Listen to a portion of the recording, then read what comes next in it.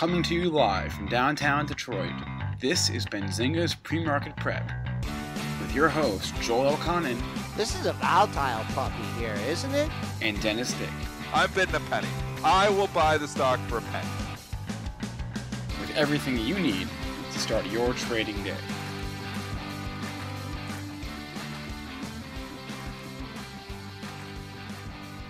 Good morning, traders and investors. Welcome to this Monday edition of Benzinga's PreMarket Prep, brought to you by Thinkorswim and TD Ameritrade. I'm Spencer Israel, here with Joel Elconin and Dennis Dick. We got a full show for you folks this morning. Ron Bienvenu will join us. Also, Jamie Wise, the founder of Buzz Indexes and the president and CEO of Periscope Capital. We're going to talk about this rally in the S&Ps. We think that Trump's interview in 16 minutes may have had something to do with that. We're going to talk about the financials and how they're continuing to rally. NVIDIA's incredible move and DVAX's bad data. Joel, how was your weekend and how are we doing on the S&Ps this morning? Everything was pretty good except for a little Michigan mishap on Saturday night. But that's all right. It still remains the same. We got to beat Ohio State. Moving on here, S&P futures did have a nice rally last night, 21.74.50. That just missed the all-time closing high at 21.78. Gave it all back and traded down to 21.58, just hanging out unchanged. We have crude trading down 61 cents. That was weak in the after hours on Friday. That continues. I do have some support, minor support here, right where it's trading. 42.68 is the current low. You did have a low at 42.61 on August 4th. Gold and silver continue to get the beats. We'll talk more about that when Dennis comes on. Real bad day on Friday. Actually, 2 bad days in a row. So we'll be keeping an eye on the metals. Maybe need a double bottom or something we can lean on before we get down and dirty on the long side. Dennis, how you doing on this Monday morning? Feeling sick. I'm still fighting this no. cold here, and I don't know why. It just seems like I know why, because when you get 2-year-old, they bring stuff home when they go to daycare, and they come home and they do bring sicknesses too. I looked at daycare there, and there was 5 kids running around that were sick. So that happens. Nothing you can do about that. So fighting a cold. All right, but are you fighting the market? Are you fighting the market like you did on Friday? Am I fighting it? Fighting the market. I'm always fighting the market, it seems like. But if you're fighting on any of these trends, though, these pesky trends that we continue to talk about, obviously the financials been so strong. You have other sectors that are so weak. I mean, the gun makers can't catch a break. The defensive stocks can't catch a break. TLT, it looks like it's going to be a rough morning again, probably for you utility stocks. You got TLT trading down $1 in the pre-market. You got the XLU trading down 28 cents. So people must be banging their heads against the wall if they were buying any of these utility dips, because it just has been relentlessly down the trend. I mean, DT Energy, since Trump has got in, has lost about 4 to 5% here. Southern's the same story here. Started up around $51. Trump's in now. It's 47.75 here in the pre-market. Looking weak again here this morning. If you want to go over to the ones that are really, sector that's really been hit the hardest, which would be a shocker if you would say it, it's RGR and SWHC. The 2 gun makers have just been annihilated since Trump has got in. RGR was $65. It's now $47.50. Incredible here as the stock just continues. Every bounce, like we bounced a little bit Friday morning, by the end of the day, we're right here again. Every bounce just continues to get sold. And the bounces aren't very big. And I guess it's just a psychology that, hey, you don't have to run out and buy a gun here with the Republican administration. And some of that. Yeah, I mean, what else could it be? I mean, these things. Well, I'll tell you exactly what it is. It's the fact, and what we were talking about on Friday, it's when you get these continued moves that it's just annihilated everybody that's playing a market making or short-term, scalping, bouncing type capacity. And when you see the moves this straight down, and I know you can say, oh, well, we bounced $2.50 Friday morning. Wow, that, is very small when you consider that we had just fallen from $65 and we fell 16 straight points basically with, the best we had was $1 or $2 bounce all the way down. I mean, we talked about on Friday the 56 move to the 49 move. Moves like that blow market makers away, and nobody wants to bid those things. And, so obviously, then you get a bounce, you get people that are caught. and then they're selling the hell out of it again. And then, all of a sudden it starts taking out the lows and everybody says, here we go again. You get the momentum traders banging down on it too. So a lot of this just has to do with more market structure, more technical analysis, as opposed to these gun makers, in big trouble because Trump is in. All right, we got a lot of movers to cover. SWHC, I just want to talk that one there too, because obviously $28 to $21, these are just unbelievable moves. And there's so many people that keep asking me, especially on some of these other stocks, even like AT&T and Verizon here, they're asking, well, the bottom's got to be coming soon here. And yeah, maybe it is coming soon, but I don't know where that price is going to be. Like these pesky trends just continue here. And AT&T really hasn't even got hit that hard since Trump got in. It looks like, let's look at this AT&T setup here. 36.30. 36.27, 36.40. Yesterday's low, or Friday's low, 36.30. That starts taking out 36.20, 36.10. That is a breakdown again for AT&T. So I know you can say, wow, it's got a 5.37% dividend. Where can it go? People just don't want to own these stocks right now. That's the biggest issue here. And when momentum starts going in the one direction, we know how hard it is to turn it. The exact opposite way here this morning is, the financials. And I said it, we had a great talk there with a couple guys from our chat. Brad, who's FLAK UK in the chat, and Phil there from the chat as well. They came into Detroit. We talked with them, on Saturday, Friday. Well, you were talking Friday, and I was with them Saturday as well. And we were just talking about these pesky trends, and we were saying, Bank America, 1902 is where it closed. I mean, it's 1924 here this morning. Here's the market, only up a couple of points, but your financials, Bank America is up another 1.2% here this morning. You start to ask yourself, is this thing going to see $20? You start logically thinking about this because it seems like every time it takes out a whole number, 19, it goes to the next whole number, pauses there for a couple hours, and then takes it out. This was $16 a week ago. This is, a huge move for a huge company. Two things here, Dennis. Number one, people are asking you about those gun stocks. Is where's the bottom? What's your time frame, right? If you're playing this short term, you need some kind of technical formation. Long term, the fundamentals have to change maybe for earnings again. So a lot of it is where's your time frame. And I personally have to thank you for your lecture on Bank of America. I ditched my some puts that I was holding on that, hoping for a pullback that was just so strong on Friday. Just spoos getting killed, and I'm looking at this thing. It struggled to even go red on the day. Close strong, I have to agree. Thank you on that one. I didn't have the guts to do the old revenge trade and turn and go long it, but strong move here in the financials, and it's straight up. It's not even a strong move. And Friday was a little bit different story, but here Bank of America pulled back 60, 70 cents, and you think, okay, well, here it is. Here's the pullback. No, 2 hours later, the thing's back green. These things just have relentless buying pressure right now. And, the reason for that is everybody's run over. If you were shorting the thing, trying to call the top, it pulls back in a little bit. You're like, thank you. Give me some cover here. Because when they get going in the one direction right now, these trends are absolutely relentless. I'm none better than NVIDIA on Friday. That was unbelievable move. It was a great quarter. Don't kid yourself. And I said on the show, I got run over in the stock, trading the stock after hours. And I'm looking back in hindsight, and that was probably one of my best trades in a long time. You say, how's your best trade? Losing, 3 or 4 points on a stock on an earnings, call there. That sounds like you don't know what the hell you're doing. But I blew it out at 77, so I started shorting 72, 73. I was dead wrong. But I didn't hold. I didn't continue to hold. I wish I would have been able to get out better. I got out some of the positions, 74, 75. It was just really fast. We're talking about a trade that happened in less than 5 or 10 minutes. And, I had the wrong opinion, the wrong call. I thought that they were going to fade the tech bounce because they had been hitting tech stocks. And this report was just too strong. And the momentum traders start coming in, and boom, on Friday. And so I covered after hours Thursday at 77. The thing's at 78, 79, 80, 81, 82, 83, 84, 45. In the first 20 minutes of trading, it blew out through another 7 handles. Closes up near the highs at 87.97, up 30% on the day. Man, Merry Christmas if you're long this stock. Are these moves sustainable, though?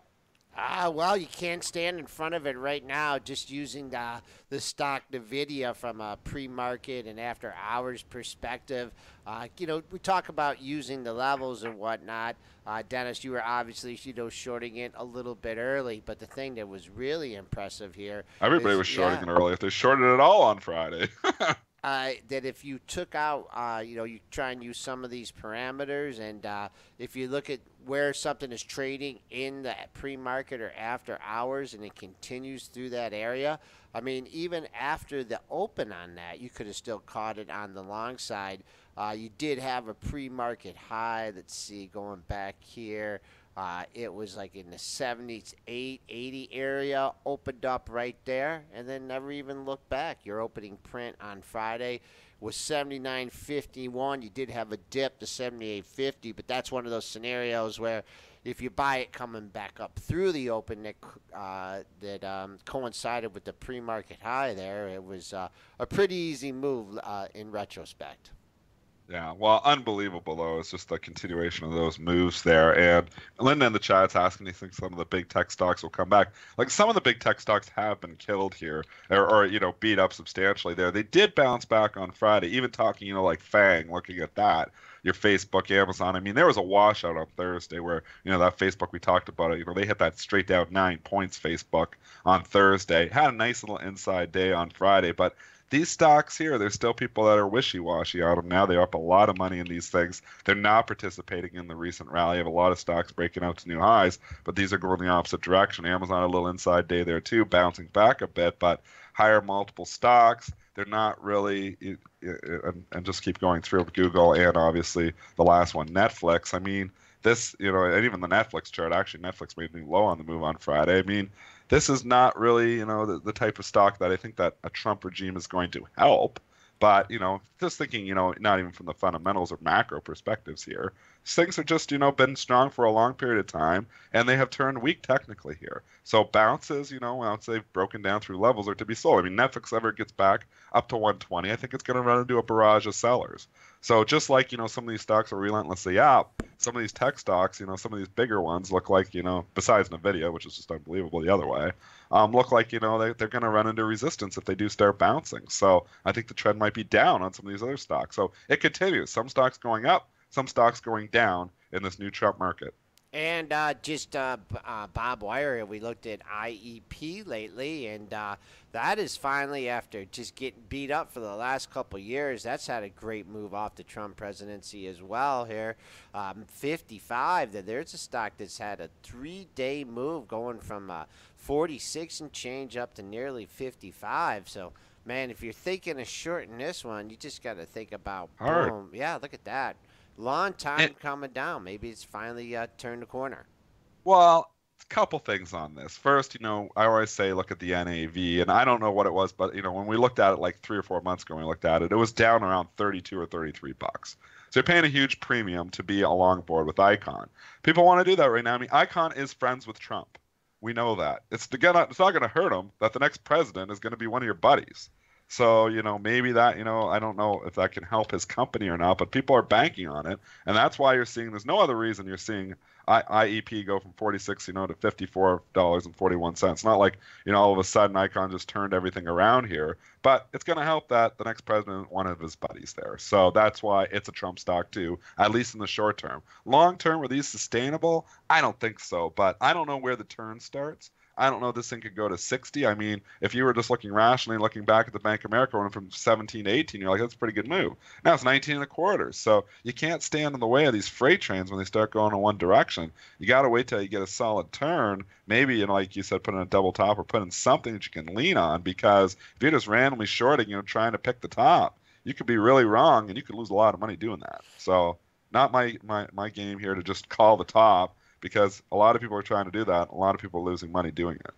Looks like a little pop to 27.80 and X. There's another stock that had the gap a go and really hasn't given anything back. What one's that? X, U.S. Steel. Oh, an X, U.S. Steel. Yeah. I know. Unbelievable. Well, wall, whatever you want to say. Steel stocks, and the metals here. Well, anything that's going to be to do with anything building here has really taken off since Trump got in. All right, it is now 8:15. We're going to take our first break of the morning and bring in our first guest, Jamie Wise, founder of Buzz Indexes and president and CEO of Periscope Capital. We'll be right back with Jamie. Whether you're a short-term swing trader or a long-term investor, you need to check out Thinkorswim, brought to you by TD Ameritrade. There's a reason why Thinkorswim has been named the #1 trading platform, because it has it all. With Thinkorswim, you can trade stocks, options, futures, forex, and virtually every other type of order. Get notifications on mobile devices and interact with other traders in chat rooms. You can also use technical indicators and see the latest investing and trading education in Think Money magazine. If you want to keep up with the markets, you need Thinkorswim. To experience everything Thinkorswim has to offer, open a TD Ameritrade account today. Thinkorswim, the online trading platform for traders and investors. TD Ameritrade, member SIPC. All investing involves risks.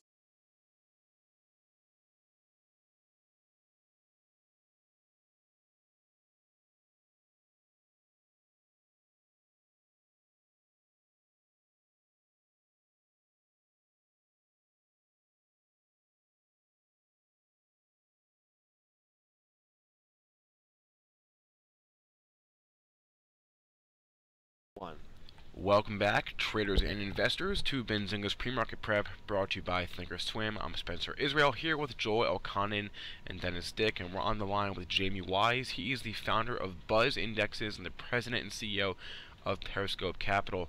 Jamie, thanks for coming on, and how you doing on this Monday morning? Hey, doing good so far. Thanks for having me on the show and looking forward to the discussion. We have some super crisp audio on this call. I'm really digging it. All right. So tell us a little bit about Buzz Indexes and what exactly it is and how it works. Sure. So the Buzz Indexes actually licensed its first product, the Buzz Social Media Insights Index, to NYSE-listed ticker symbol BUZ, which is an ETF, which is the world's first ETF to bring social sentiment-oriented investment strategies to the broader investment community. We listen to what everyone is saying about stocks, millions of you, people on the call today, all of their conversations and insights, and identify the most positively talked about stocks across all of the broad social media forums. We wrap it all up in an index and deliver exposure to the top 75 most positively discussed.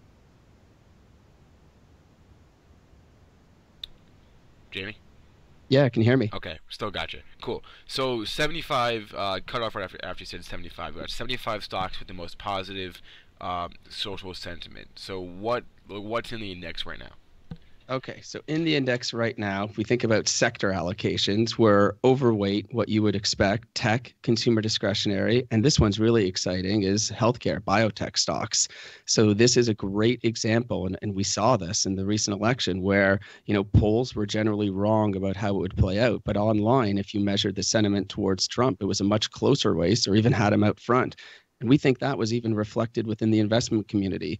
Even though biotech stocks were selling off going into the election, they were positively discussed online, made it into our index, and since the election have really, as you all know, performed just unbelievably.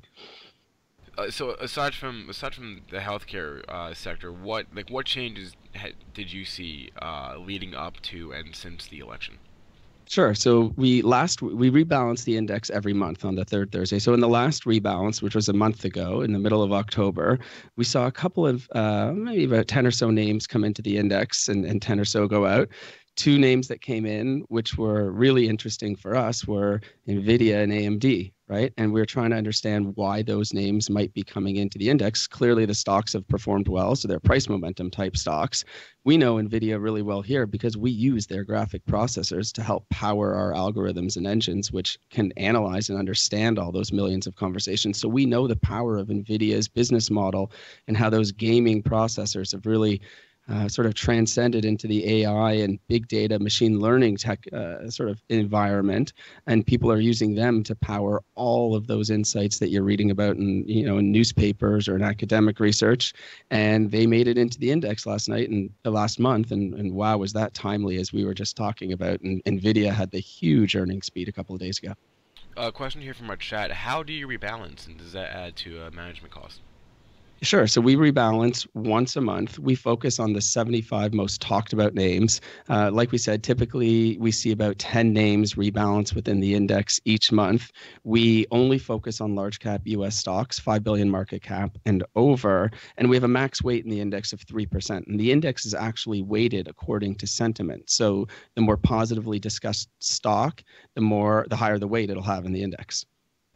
And what are the stocks with the highest weight right now? Okay, so right now we've got NVIDIA, obviously, is number one post rebalance. We have AMD, Apple, Twitter's in the index, Google, Tesla, Valiant, Disney. Those are the highest weights that we have. And we have Gilead, Amazon. Those are all 3% weights in the index, Avishai. So so you license the index to the Buzz ETF, but do you also license it to hedge funds? You have a hedge fund background. We do.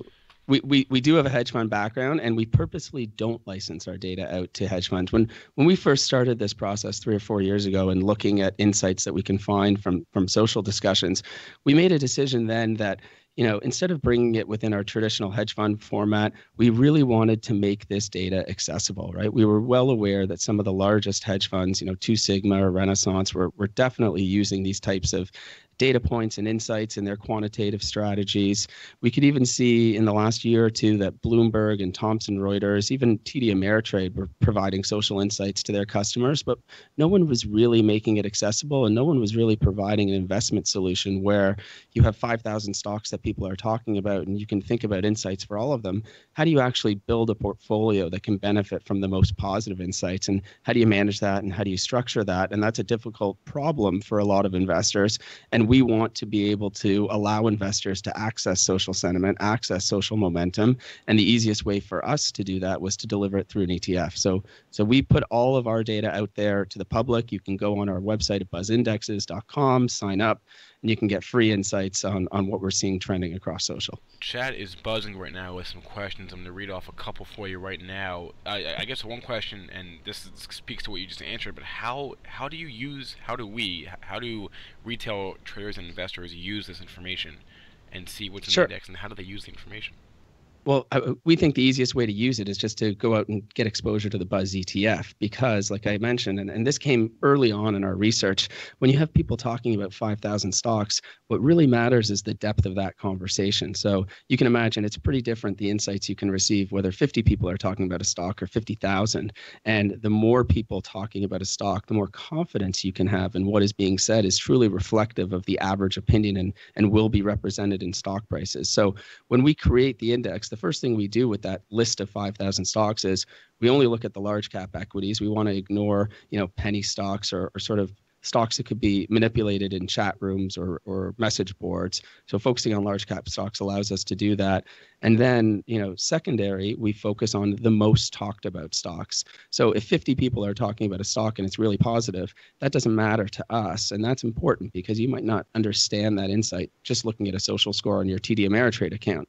But we distill all that information, we screen for it, we look for the most talked about stocks so we have that confidence, and then from there we can score the sentiment and rank the index. How long has this been around for?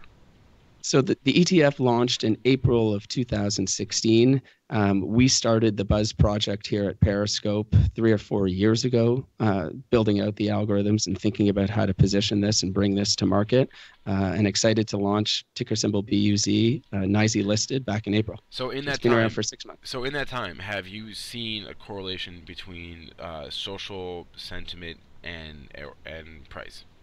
We sure have. I mean, we look at how the index has performed, over the last 6 months, ending on Friday. It's done amazing. It's beaten the S&P by 3.75% and more importantly, I think we've outperformed the MTUM ETF, which is a pure price momentum ETF. And a lot of people think of us as a price momentum strategy, but there's really more to it than social insights, right? When you think about how people talk about stocks positively online or why they might be talking about them. Nvidia is a great example. It's a price momentum stock. It's been going up. People are excited about the story. But we also see names in the index like Twitter, for example, right? Where Twitter is clearly not a price momentum stock, hasn't been in the index every single month, but it's in there now because people see value in that company. People see value in the platform. So they talk about that stock from that perspective online, even though it's not a price momentum security. So you get a bit of a barbell approach in the Buzz ETF where you hold some price momentum securities and you also hold some value stocks. And where do you get the data from? How many social feeds are you guys watching? Sure. We're looking and listening to everywhere and anywhere people might be talking about stocks. So of course that could be, Twitter and platforms like that, but that links to a whole number of blog sites, stock dedicated forums. Think about comment sections from news articles. If people on Benzinga are talking about stocks, whether it's in response to an article or in a chat room, there's a good chance we're listening to it and harnessing all of that data for our insights. We're on the line with Jamie Wise. He's the founder of Buzz Indexes and president and CEO of Periscope Capital. I think a familiar question that we get when we talk to people that are involved in this aspect of the industry is like, who do you choose to follow? I mean, there's a lot of noise out there in social media. How do you choose to follow? How do you also prevent against the people that are saying things because they have a position, the familiar pump and dump? How do you deal with those issues? That's a great question and a natural question that comes up. And our view is that the data that we collect from social media really, the social media environment is the ideal environment and platform for analyzing and interpreting sort of good collective group decision making, right? And there's a reason why that is. You have a huge diversity of opinion on social media.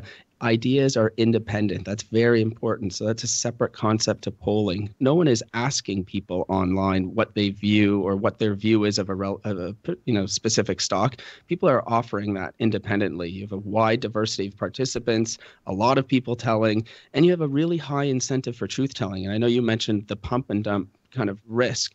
But in reality, people are online and they're talking about things they're doing or about to do in the stock market, right? They want to, acquire influence online. They want to be validated. So they're likely telling the truth.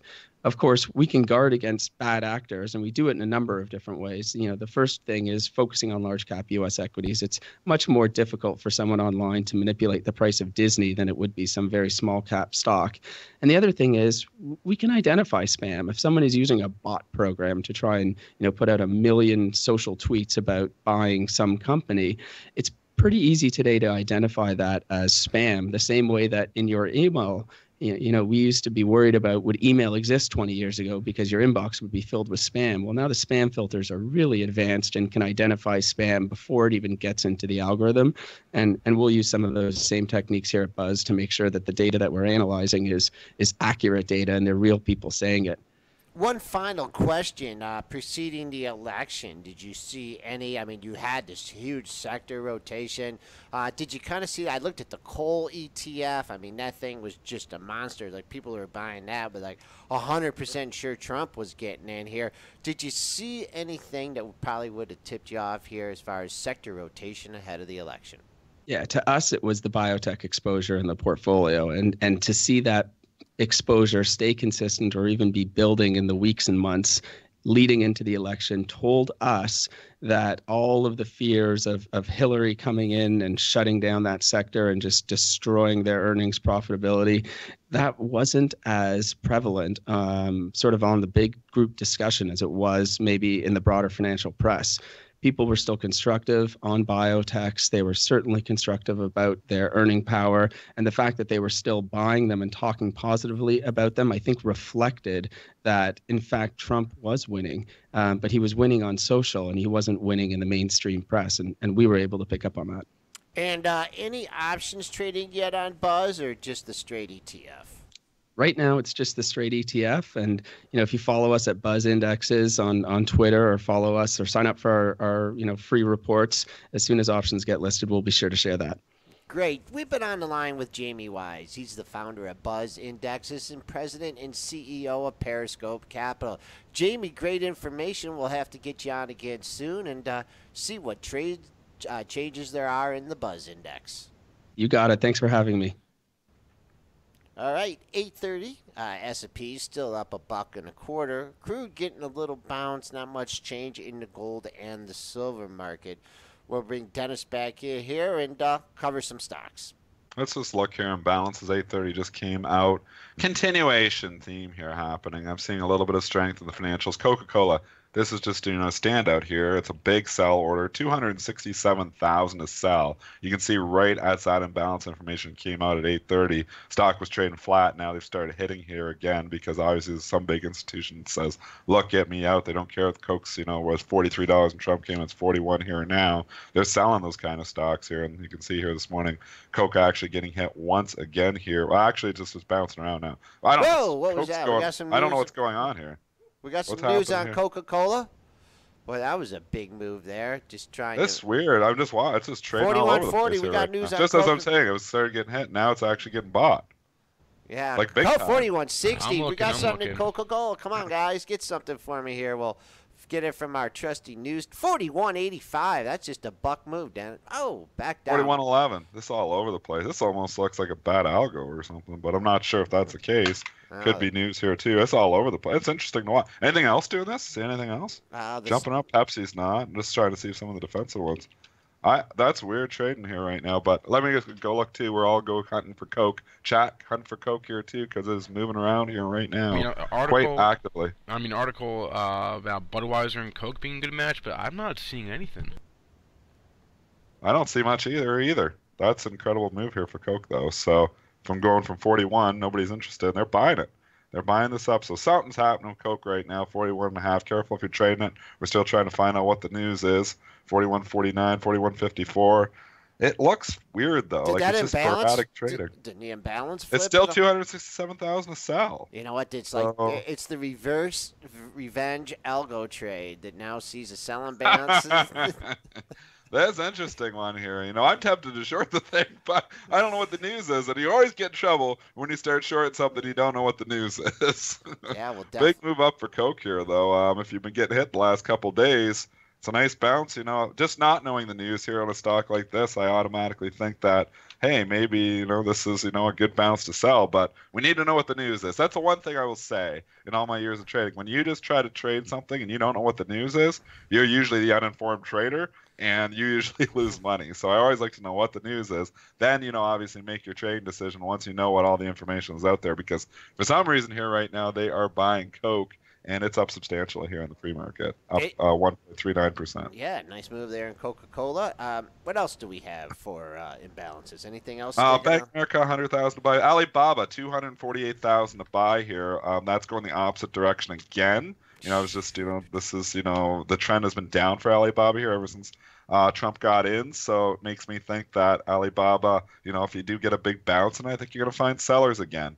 So, this Coke's the same story. We're getting a good bounce here this morning, but unless the news is a game changer, it's probably going to be some people who are willing to come in and, take some profits or, cut losses from the last few days here. So Coke really bouncing around here still, though. So Alibaba, though, quick technicals on that one, Joel. Alibaba, I think a lot of people got caught in this one. The Singles Day, it's going to rally, record sales, and no way. Yeah. Trading up in a pre-market a little bit here, not much, 94.09. That was a high from yesterday. Hasn't taken that level out. Got the close from Thursday just above that. Then you open up to a double top at 98.50 area. But right now, can't even get excited about this thing until it clears 94. Trading crowded trades. I have made a lot of money over my 17-year career by trying to figure out what side, the crowd is on and going the opposite way. I call it the herd mentality. When everybody on the street is talking about something, the market will almost always do the opposite. So there is a lot of strategies to be had by figuring out which trades are crowded and then go in the opposite direction there. So, and Alibaba is a great call on your part there, saying the Singles Day. A lot of people thinking, oh, it's going to be really good. Oh, the singles numbers are coming in good. Well, the trade was already, kind of crowded to that side. And then obviously, just with the overall trend in Alibaba being down since Trump had got in, it might have gave you a little bit of a bounce there on Thursday night. And then, they came in selling the news on Friday. Yeah, some of the Chinese stocks as well. All right, Des, we'll let you go banging that keyboard a little bit more. I gotta find out Coke. I'm going digging, so I'll be back with you at 10. I think it's Budweiser and Coke. Something's going on there. All right, let's We're still digging. Let's go to Ron Bienvenu, managing member of Spear Point Capital Management. We'll be right back with Ron. Whether you're a short-term swing trader or a long-term investor, you need to check out Thinkorswim, brought to you by TD Ameritrade. There's a reason why Thinkorswim has been named the #1 trading platform, because it has it all. With Thinkorswim, you can trade stocks, options, futures, forex, and virtually every other type of order. Get notifications on mobile devices and interact with other traders in chat rooms. You can also use technical indicators and see the latest investing and trading education in Think Money magazine. If you want to keep up with the markets, you need Thinkorswim. To experience everything Thinkorswim has to offer, open a TD Ameritrade account today. Thinkorswim, the online trading platform for traders and investors. TD Ameritrade, member SIPC. All investing involves risks.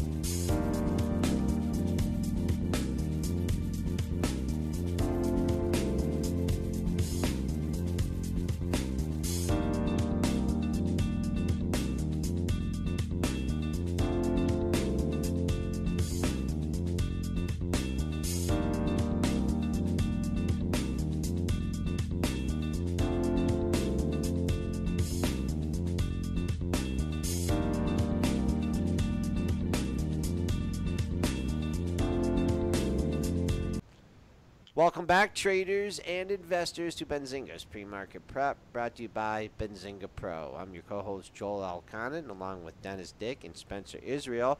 We're hunting down Mr. Bienvenu right now. We're going to bring Dennis back in, and we did get some information on that Coca-Cola. Yeah, it does look like there was a Telegraph article from the UK over the weekend that Budweiser and Coke here, it's titled A Match Brewed in Heaven.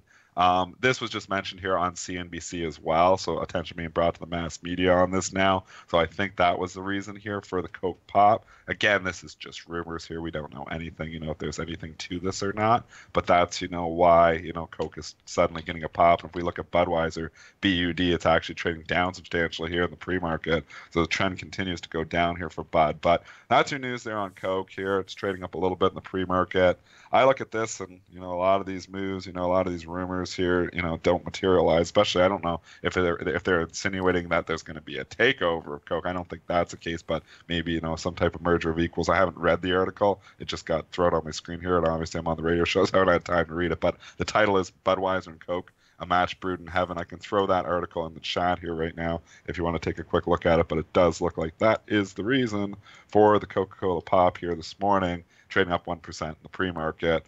Tons of other stocks here, though, Joel, to talk about. I mean, there's huge moves, but you know what I found interesting here? You had a couple of retailers, and the retailers are back in favor here, too.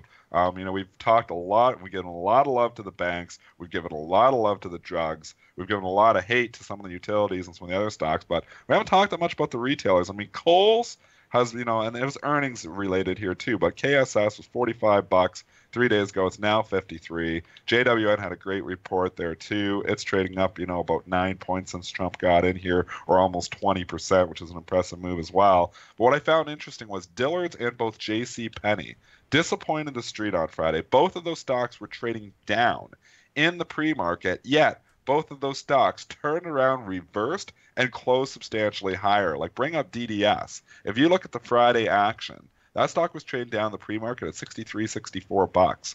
And it turned around on a dime, and they bought it hard. It closed all the way back up at the highs. So even despite, a disappointing report there from Dillard's, They didn't care about that. They just cared that they were coming in here and buying all retailers, and they came in buying the dip on a couple of those big box retailers, including J.C. Penney as well. Keep an eye on the $72 level in Dillard's. Your 2-day high, 72.32. Friday's high, 71.65. So split dose, 72 even. Psychological level could come into play. I did see J.C. Penney trading lower here on Friday. Boy, they bought that up.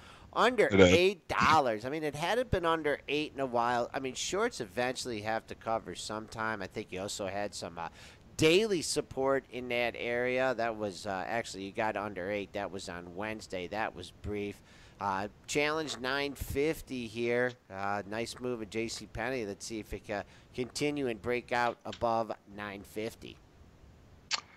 Just other stocks here that were on my list to talk about. Fitbit, F-I-T, which was interesting there. It got hit a little bit, but the last 3 days slowly starting to try to climb back here. It's just interesting from a tactical standpoint because they had 3 lows right around the 830, and then he kind of broke out there on Thursday. 840 was the low, got up to 927, and then continuing there at 922. So 2 highs right in the same area. What do you think about this Fitbit chart as it tries to find some buyers? I mean, there is some buy the dip mentality in some stocks. Well, I want to say on Thursday that breakout was due to a fake filing. From a fake filing that got snuck into the SEC. Actually, the news desk was all over the story. I've been seeing it, but there was a fake filing. What was the filing? What did they say? It was an offer from ABM Capital. Like a takeover offer. Yeah, fake one. And it was nonsense. And so we were able to get word from the SEC and from Fitbit that it was all total nonsense. Bogus. Yep. Bogus. Interesting though, it sold back off afterwards, and then it's actually been bought right back up here again. So people just coming in here. I mean, it's hard to value, the people, it's trying to find its home here. You had a disappointing earnings report. People are wondering if this is, a one-trick pony, this is a fad and it's over, and that's what we've, said on a long time on the show, that we think it might be the case. But, other people think, this thing still makes some money here, or actually, I guess last quarter lost some money, but, it did have a great product there for a while. Can they come out with something else? Can they not be a one-trick pony there? And I mean, if they can figure out something else, then there's some crazy value to the stock, but I don't know if they're going to be able to do that. That's why Fitbit here, actually, just as I'm speaking here, it just takes off too, goes from 932 up to 939. So somebody's excited here this morning. But anyways, it's just popped a percent here while I was talking about it. All right, Dennis, going back to the chat here, Thankfulness has a question for us, and can we talk about reverse splits?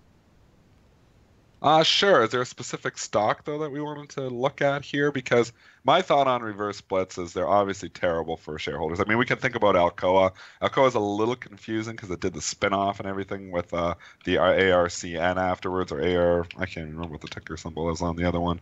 But they did, I think that's right, actually, ARC. It's Archon, anyways. They did the spinoff. I can't even remember what the ticker symbol is on it. But when you do a reverse split, obviously, and you talk these sometimes 1 for 10 or 1 for 3, your shareholders are losing a ton of stock. So the Alcoa was at $10, does the reverse split, goes up to, it's supposed to go up to 30, and it's and if you have 100 shares, or if you had 300 shares, now you're only going to have 100 shares. So, theoretically here, you're still at the same price. But what I typically find is the stocks that seem to do reverse splits are companies that want to get their price higher, and they can't do it the old-fashioned way by improving earnings and improving company fundamentals. So they reverse split the stock, and I find that they just deteriorate further again. So I'm not a fan of reverse splits at all. And I also think when companies are doing that, it's more of an issue that the company has issues. So it's kind of a red flag for me when a company's doing reverse splits, because that means they can't get the price up on their own. They obviously don't see, them driving fundamentals to get the price up on their own in the near future, and that's why they're doing the reverse split. Some of them just do it to just keep trading on the exchange, because exchange has rules. If certain prices are breached for certain periods of time, then obviously, they have to delist them too. So lots of reasons, lots of negative reasons for reverse splits, and it's more of a sign of a company that is having some struggles. Yeah, I mean, you're taking a Citigroup as an example, an all-time high of 591.25. Did go down to 970, back up in the $50 area, but really in comparison, I mean, it just, far, far from ever reaching the levels that previous highs in 2000. Another question here coming out of the chat, Dennis, was regarding retail stocks. They're asking if we have a particular system that we follow to not lose track of the laggers retailers, June, July, when they kind of, I think for me, it's just kind of, rolling through the charts and keeping an eye on the, group of stocks that I do. Do you have a particular system or alert system you use for that? I look at the main ones. So I've got on my screen, I have about 200 stocks, and I have it broken up into sectors. And I put the main ones on the screen. So when I just look, relatively, I can look at my screen. I see right in the corner here this morning, I see all the financials trading green. So I know that's a relatively strong sector. I can look right away and see all the miners are trading red. It just jumps right out. I can see all the utilities are trading red here this morning. Jumps right out at me here. So, I have the main ones on the screens, the ones that I like to trade, the ones, the bigger ones in the sector, like your Nikes, your Kohl's, your Home Depots, your Lowe's, and obviously, Amazon is the biggest, but Amazon is its own animal. So I don't group Amazon in with Kohl's, and even though it's obviously a retailer, it makes sense, from a fundamental standpoint that you'd say you would group it in. The other ones are more traditional retailers. Amazon is online. It's kind of in its own world. So I think of Amazon, as its own company, not really as, part of this whole retail sector, even though it's the biggest component in most of your retail indexes here. So, but just because I see Amazon going up doesn't mean I think other retail stocks are going to go up, because there isn't as high correlation as there is between a Kohl's and a JWN and a Macy's as there is with an Amazon and a Kohl's. So I have them on my screen. I'm just watching them. And, really, and like this is why we do the pre-market show, because what is strong in the pre-market often continues into the regular session there. So, and you can get tells from the pre-markets, like playing poker. You're looking for the most information possible, and the best information you can extract at 8:46 in the morning is looking where the prices are trading in the pre-market and what looks strong and what looks weak, because I can give you tells into other stocks in the sector. And this morning I'm seeing retail strong. I mean, you have some upgrades here this morning too. If I'm just looking to the upgrades and downgrades, you had Citigroup, which upgraded Kohl's this morning. They also upgraded Al Brands. Both of those stocks are trading higher in the pre-market. But even looking at the other stocks in the sector, most of your retail stocks here this morning are looking relatively strong compared to the overall market. All right, real quick, thankfulness. Just going back to the reverse split thing, more volatility on the first day because of the new pricing. Yeah, because there's just less of a book in there. There's less paper. People are readjusting after the reverse split. Also, institutions that are in it need to readjust their positions. They're probably not throwing out a lot of orders, on the first or second day of trading. They're trying to let it simmer again, readjust their position, see how it is in their portfolio. Did we have another question in here, Dennis? There's a few popping in here, so. Just on the Coke and the InBev, does someone asked if Coke has any alcoholic beverages? I do not, but they're talking about perhaps some regulatory issues regarding the Budweiser and Coca-Cola. I mean, talking regular, we're really getting ahead of ourselves here. Do I even think Coke and Budweiser? Maybe they're going to do some type of collaboration. I don't think there's going to be a merger here. I mean, Telegraph's good paper over in the UK, but I don't think you're going to see Coke and Budweiser merge. I just don't think it's going to happen. It's not Coca-Cola's style really either to join up with a big. Their style more would be to buy smaller companies. There, Budweiser's absolutely enormous. So I think it could be more of a collaboration as opposed to, if there is something even there. So obviously it's just rumors here right now. So I'm not even going to talk about antitrust or anything like that. We're way too early to be thinking about that. I don't even know if there's anything to this. Coke has come down substantially from where it hit in the pre-market. It was up to 41.80. It's only at 41.43 here right now. If I look at the imbalance here this morning, it hasn't really grown. It's now 272,000 to sell. So it's telling me that, it could come in even farther if that imbalance holds. Now it's already traded 172,000 shares, so Coke probably opens higher here, but matter of whether people come in and fade this pop, because they're probably underwater from the last 3 days. Don 33, what's happening with the biotech going forward? Well, we wish we had the answer to that. For me, that 300 sticks out in the biotech index. It got up there quite a few times over the last several weeks and has failed there miserably. Still hasn't got there, but that's the kind of formation you'd really like to see. Highs in July there. He hit it again in August. Got up there again in September. Failed every time at that level. $300 just for overall for the IBB. We'd have to look at some individual stocks, but to me, nice round number, huge level. That to me would confirm another leg up in the IBB. Only a few minutes here. Just want to jump into a few things here. First of all, did you guys watch 60 Minutes last night? Because Trump was on 60 Minutes, and it was interesting here. Yeah, I watched it, and I was not super impressed. If you were impressed by the fact that he was pretty mild in his temperament, then I guess you have a pretty low bar. But certainly you didn't say anything crazy, which if that impressed you, then great. Why were you not impressed? Because I'll tell you, I thought he did a pretty good job. And maybe I do have that low bar here, Spencer, because he's been so off the wall and a lot of stuff, that he comes on. I think about an hour interview on 60 Minutes. I'm like, what is he going to say? And he didn't say anything to put his foot in his mouth. So, I mean, maybe that was a low bar. And I'll also tell you the S&P futures. I looked at them when 60 Minutes started.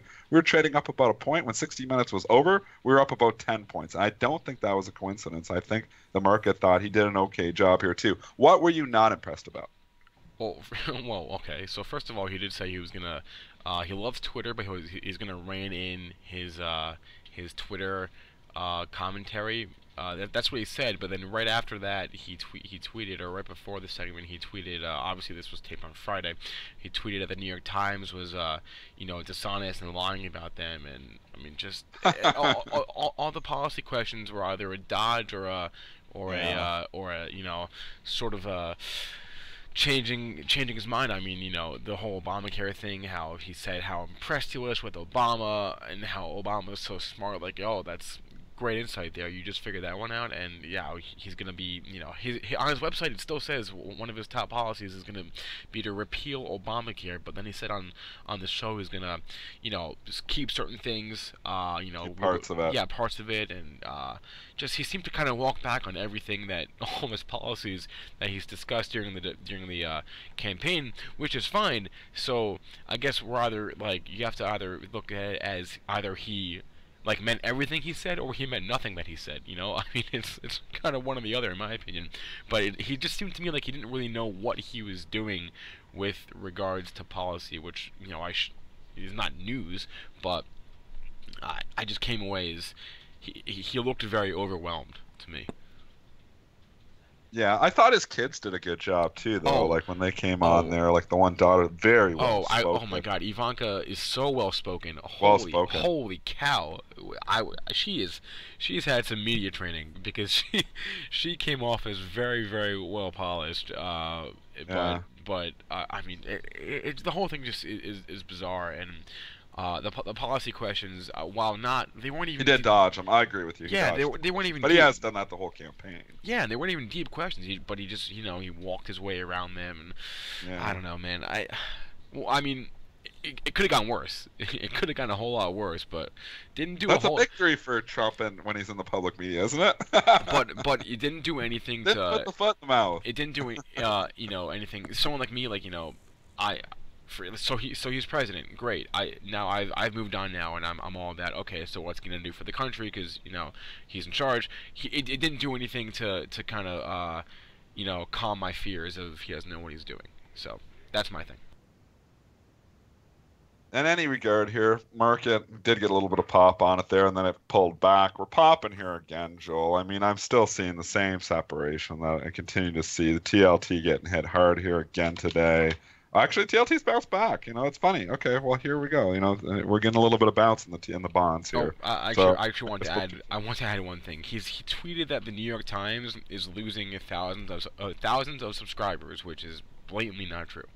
Yeah, he needs to stop tweeting against the media, the mass media, and that's just what he wants to do. Is obviously keep tweeting in there, and he's putting tweets like that does put the foot in the mouth. Just stay back, and obviously they got to rein him in here a little bit here, but I think they're going to be able to do it. I think once he's in there, I don't think he's going to be this crazy tweeter that's going to be just putting his foot in his mouth all the time. I mean, he's going to continue to put his foot in his mouth, but I think they're going to bring down the number of instances that he does that. Certainly. Joel, what are your thoughts on all this? You're sitting back, I'm just going to sit back and let all you guys talk politics. No more politics. Yeah, no more politics. You guys have tired me out, but it's 854 S&P. We're reversing. Yeah. I just want to say before we even do that, we are seeing a little bit of a reversal here in some of the defensive stocks. So they were down when we were talking about 20 minutes ago. The XLU is trying to come back here this morning here. And if I'm looking at my screen, some of these defensive stocks are actually trying to bounce back here a little bit this morning. So that's something to think about here if you are trading those defensive stocks. Again, a little bit of a bounce, although we saw that Friday and the bounce was faded. So it all depends on, I guess, what the market does here. If they're going to fade those bounces once again, you got to be careful with these trends, though, because they can be pesky, and they've been pesky for 3 days. All right, let's talk about the disaster stock of the day here. Dynavax Technologies was up in the $11 handle. Now trading under $3. Well, you did hit $2.95 and getting a little bit of a bounce here. What do we have? What stock is that? I didn't have that one. What's the symbol on that, Joel? DVAX. Spencer, what's the bad news on DVAX?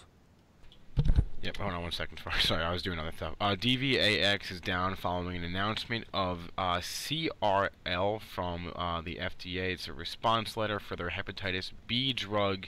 Not a good one at that, but anytime you see a move, the response letter is the bad news from their Hep B drug, which is a CRL.